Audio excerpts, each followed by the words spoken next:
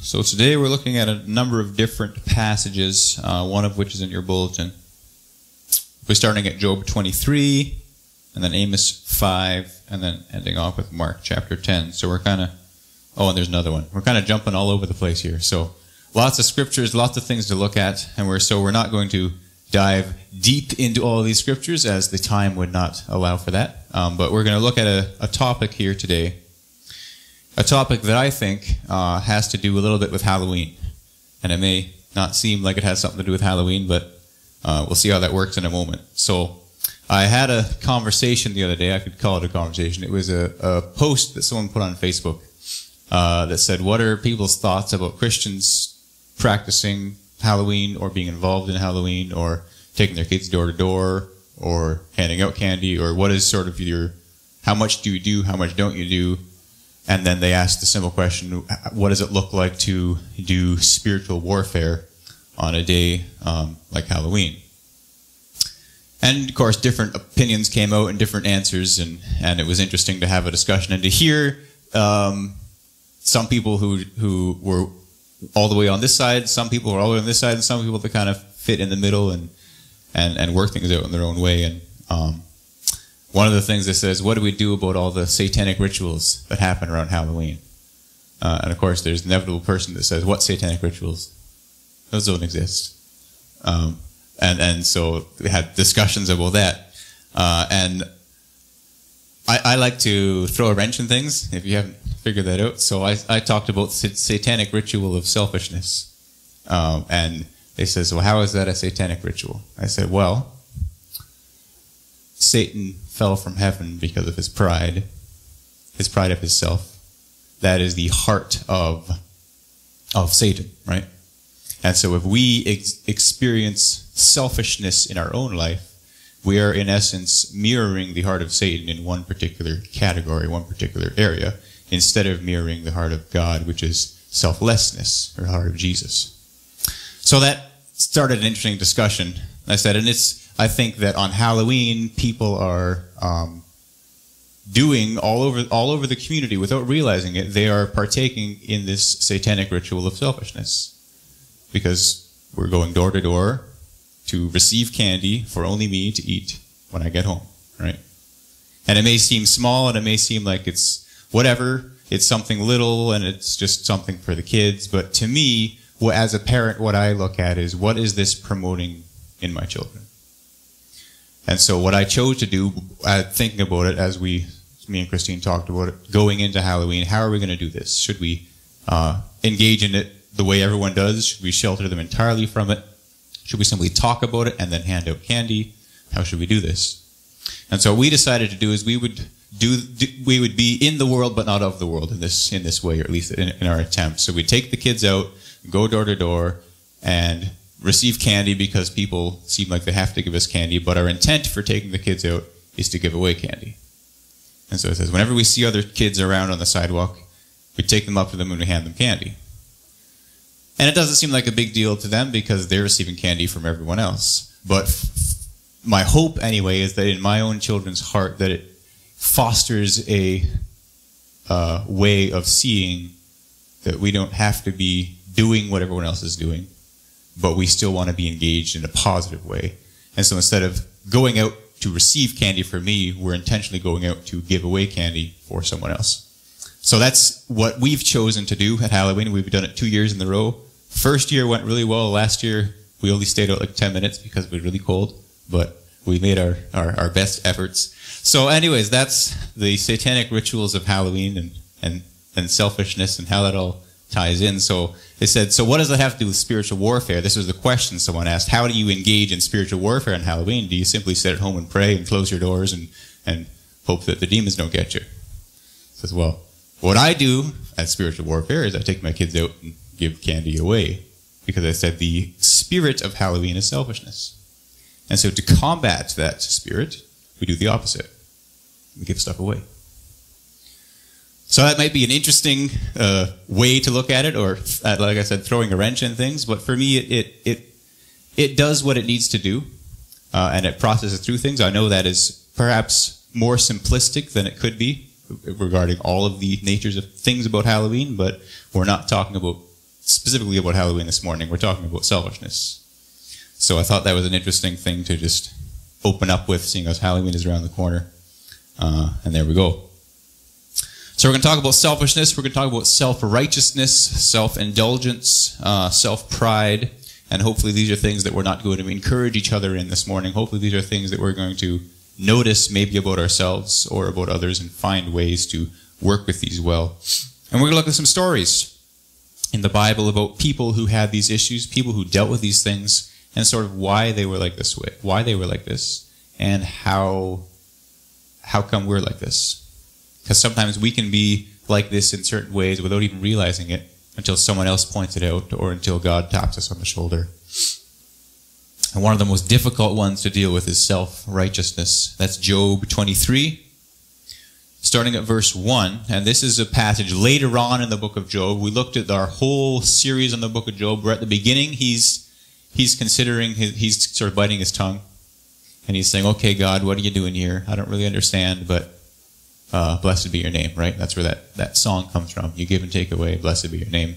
And as the book goes on, as the story progresses, we see Job becomes more and more bitter and increasingly hostile towards God, to the point where he's blaming God for all sorts of things that God never did, and putting God on the stand. And this is one of those scenes where Job is talking to God, putting him on the stand, almost raising himself up to the level that God is at, saying he can duke it out in equal battles in this way. Job 23, verse 1 says that Job answered him. He says, today also my complaint is bitter. His hand is heavy despite my groaning.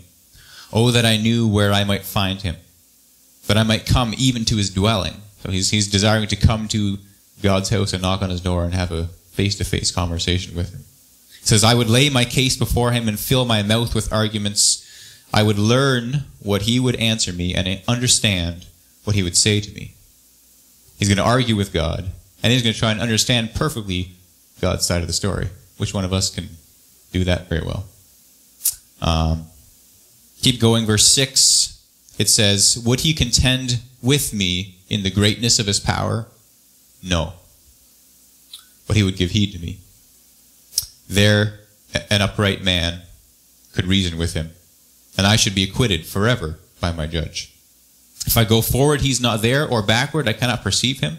On the left, he hides, and I cannot behold him. And I turn to the right, and I cannot see him. We jump down to verse 16. We see sort of the closing statements of his argument. It says, God has made my heart faint. The Almighty has terrified me. If only I could vanish in darkness, and thick darkness would cover my face. This is a very bitter man. This is a very self-righteous man, I would say. He's coming saying, I want to come to God's front door and give a little knock and open up, not to have a conversation with him, not to get to know him better, not really to learn his side of things, but to argue with him, to bring my case before him, to say, God, look, I've done nothing wrong. So why has this happened to me? And then he says, I'm going to hear what God has to say in response and actually understand it. He says, if I only could understand what God is doing here, and I would agree with what he says, then maybe he's in the right. But at this point, Job is thinking God is entirely in the wrong in every respect. Isn't that a way to be? And I think there is a measure of complaining about a situation to God, but it's very different complaining about God to his face. And that's what Job's doing here.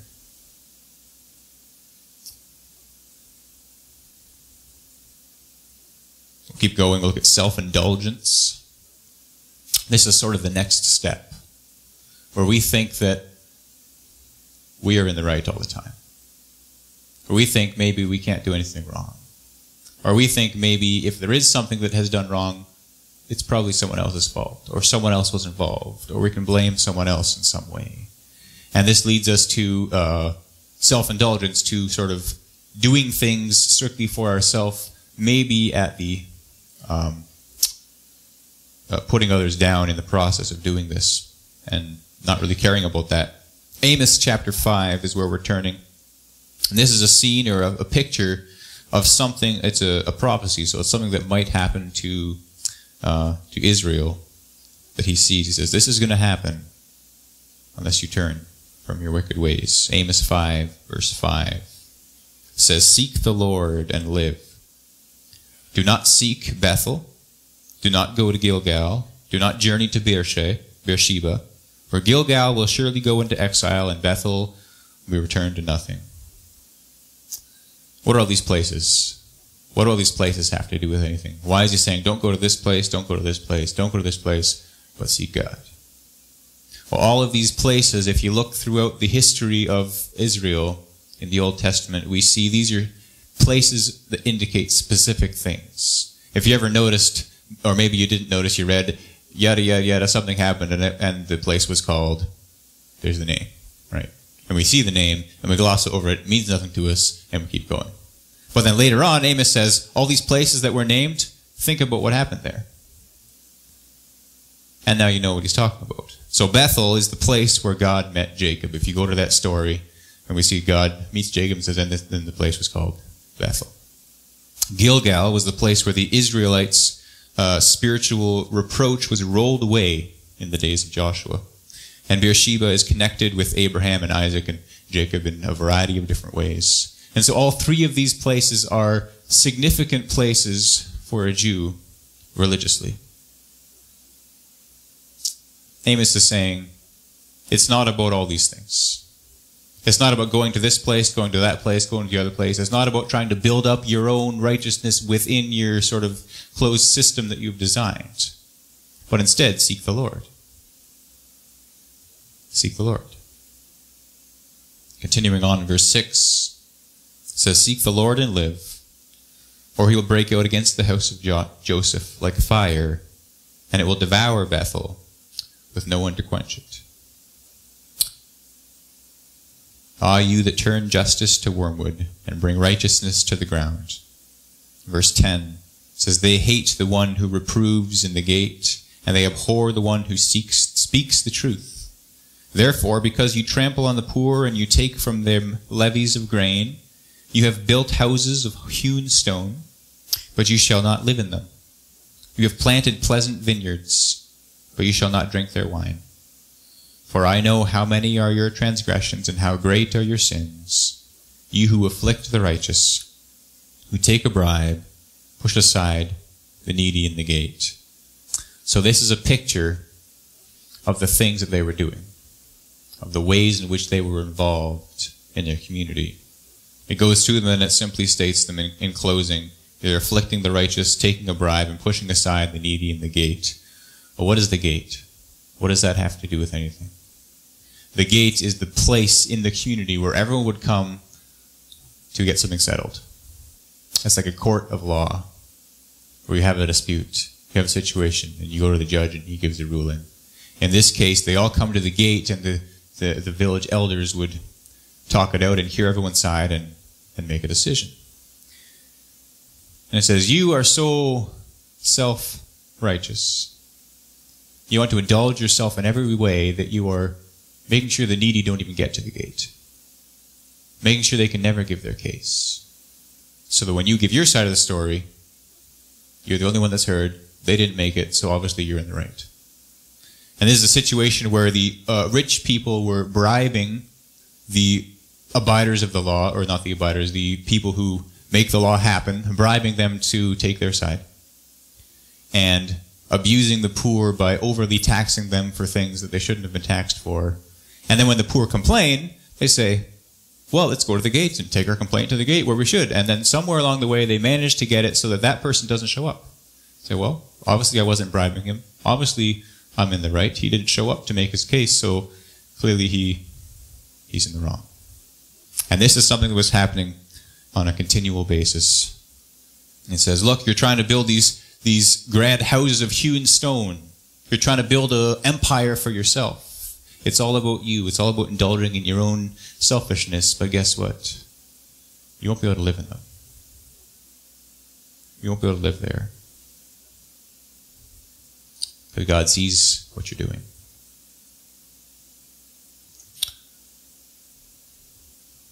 Finally, self-pride.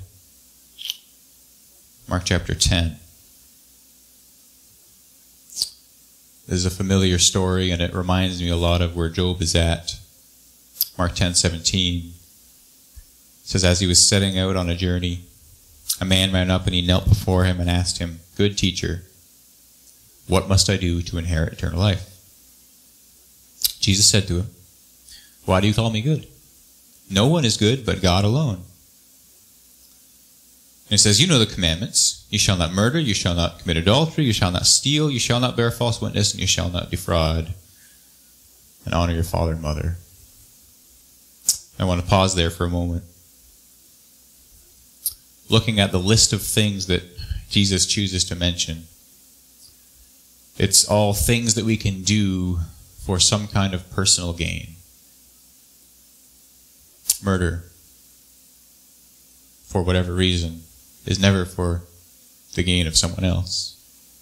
Adultery is always something that we do because we need something from some other person, or we want something from some person who we shouldn't be getting it from. Stealing, same thing. Just instead of trading bodies, you're trading physical objects. Bearing false witness, something similar to we talked about in Amos, where the rich man comes in and says, "No, this didn't happen that way," or "This didn't happen the other way." Or maybe it's someone that he bribed. He says, "Can you bear false witness for me in this testimony?" So when the judge asks you who's in the wrong, you say it's the other guy, and I'll give you $1 million if you do it, or whatever. I'm sure it wasn't $1 million because money works differently. But bearing false witness is never for the sake of someone else. It's always for personal gain, whether we're encouraging someone to bear false witness or doing it ourselves.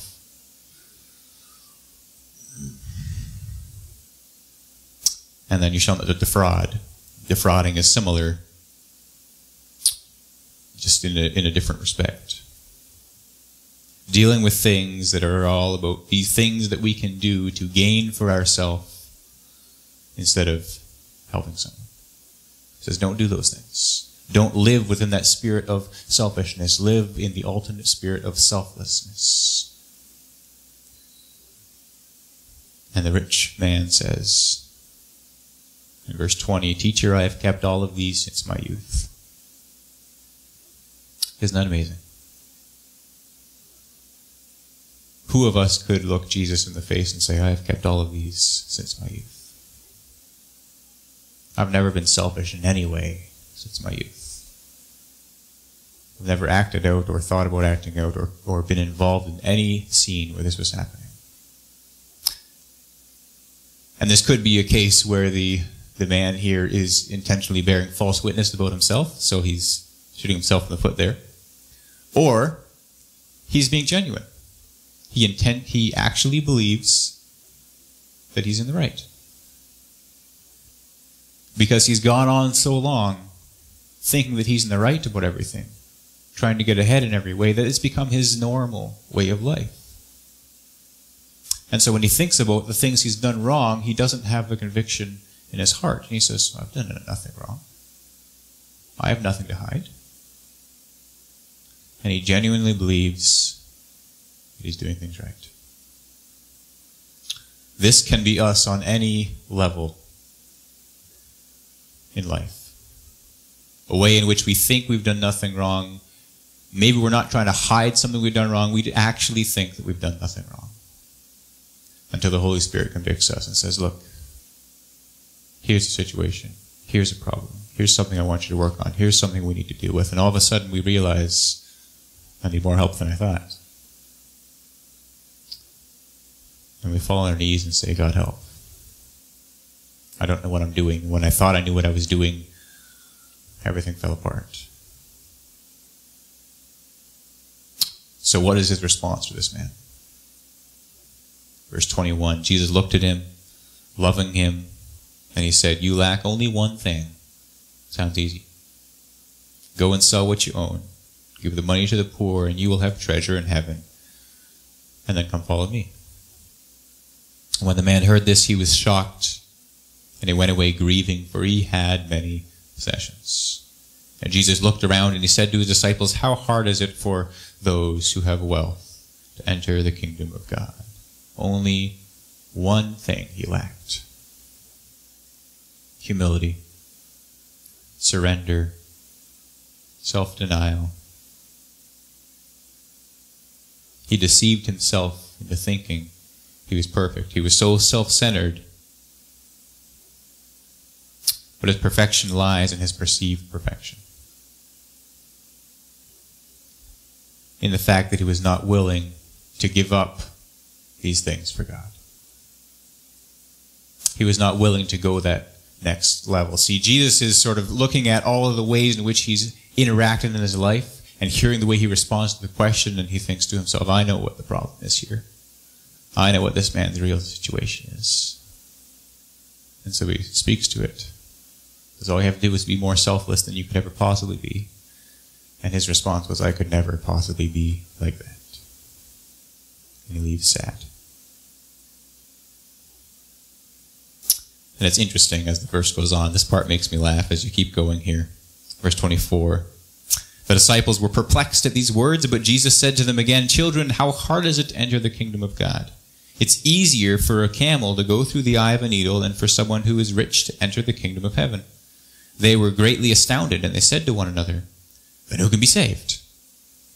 And his answer, for mortals it is impossible, but not for God. For God all things are possible.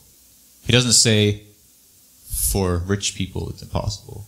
He says, for mortals it's impossible. For every person on the planet, it is impossible to be saved through your own doing. But for God, all things are possible. And then look at what Peter says in response in verse 28. Peter began and he said, look, we have left everything and followed you. Isn't that fun? He says, it's harder because he hasn't given everything away. And Peter says, I've done that. Look, I give everything away. I left and followed you. And you got to wonder what Jesus' response is to that, or what's going through his mind. I think Peter is the classic, the foot in the mouth guy, right? He says something and then you realize, oh, that was the very thing he said I shouldn't be saying or shouldn't be doing. I just made a mistake. But Peter genuinely was trying to be right about this, right? He wasn't trying to be facetious or in any significant way. He was saying, no, I've done these things. So what's the problem? I'm righteous, right? I'm going to receive eternal life. Peter in himself, without realizing it, is exemplifying the very thing that the rich man was.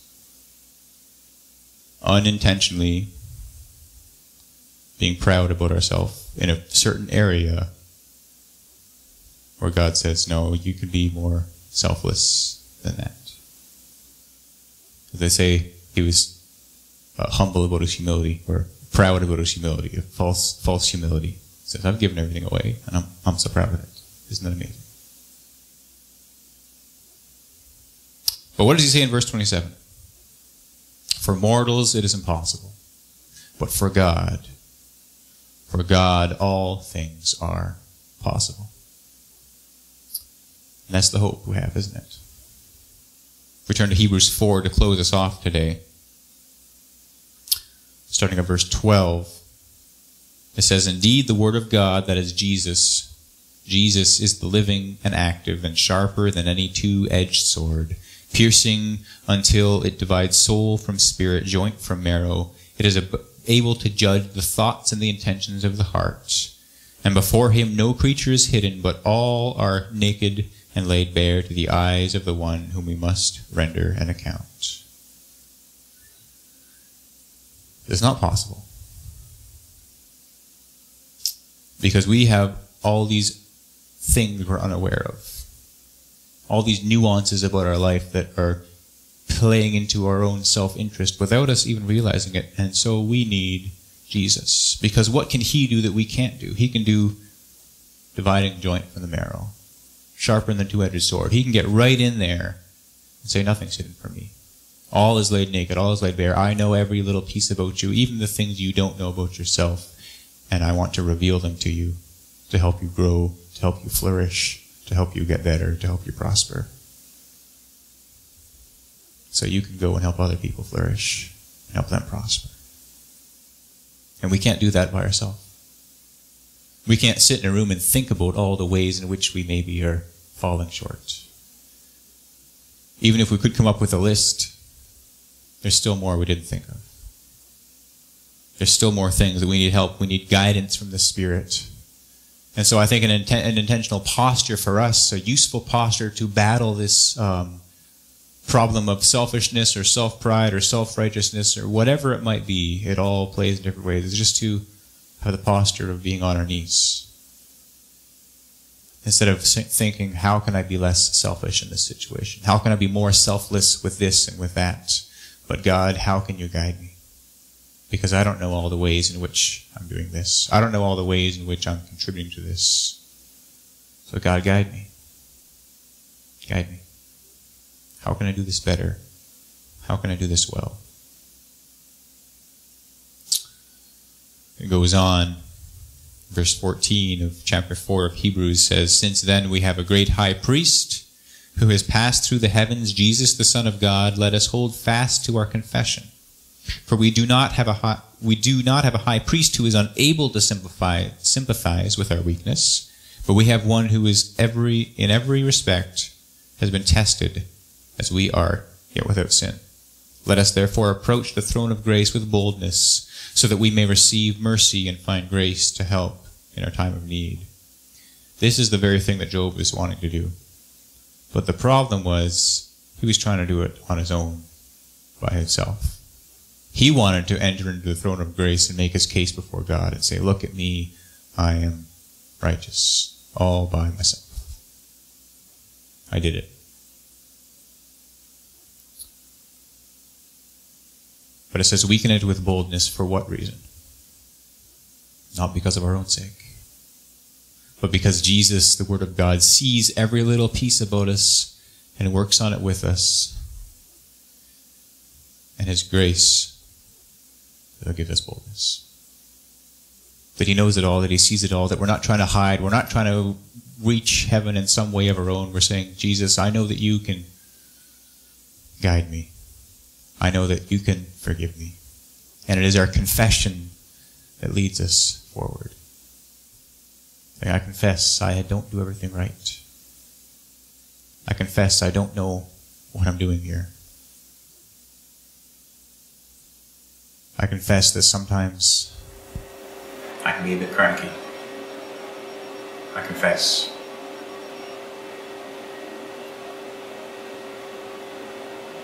Because He can be for us what we cannot be for ourselves.